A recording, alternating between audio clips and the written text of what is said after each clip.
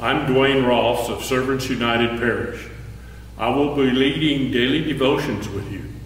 The basis for these daily devotions is from Christ in Her Home, a daily devotional series. The Bible readings are from the Revised Standard Version. For Saturday, June 10th, our scripture reading is from the 4th chapter of Romans, the verses 13 through 25. For the promise that he would inherit the world did not come to Abraham or to his descendants through the law, but through the righteousness of faith.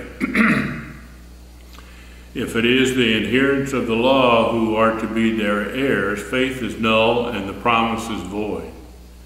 For the law brings wrath, but where there is no law, neither is there violation.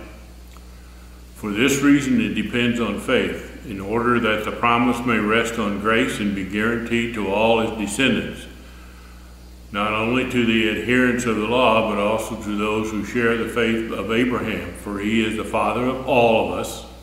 As it is written, I have made you the father of many nations, in the presence of the God in whom he believed, who gives life to the dead and calls into existence the things that do not exist.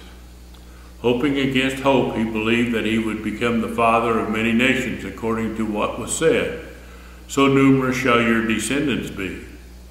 He did not weaken in faith when he considered his own body, which was already as good as dead, for he was about 100 years old, or when he considered the barrenness of Sarah's womb. No distrust made him waver against concerning the promise of God, but he grew strong in his faith as he gave glory to God, being fully convinced that God was able to do what he had promised. Therefore his faith was reckoned to him as righteousness. Now the words, it was reckoned to him, were written not for his sake alone, but for ours also. It will be reckoned to us who believe in him who raised Jesus our Lord from the dead, who was handed over to death for our trespasses and was raised for our justification. Productivity or promise. Therefore his faith was reckoned to him as righteousness. Verse 22. If you want something done right, the saying goes, do it yourself. This statement is results oriented, as is our culture, which measures our value in terms of productivity. Whether it is workplace metrics or a basket of laundry, we are constantly pushed to focus on what we accomplish and how well. The law is results oriented. It focuses on our ability to fulfill its expectations. By relying solely on our works leaves no room for the relationship of faith. Abraham did not live by productivity. He was old and could not make the promise happen. His righteousness did not come from busyness or action, but from trust in God's promise. We may have to meet workplace metrics and tend to chores, but our work value is not in our work. We are precious in our promised new life through Jesus, crucified and risen. God makes it so.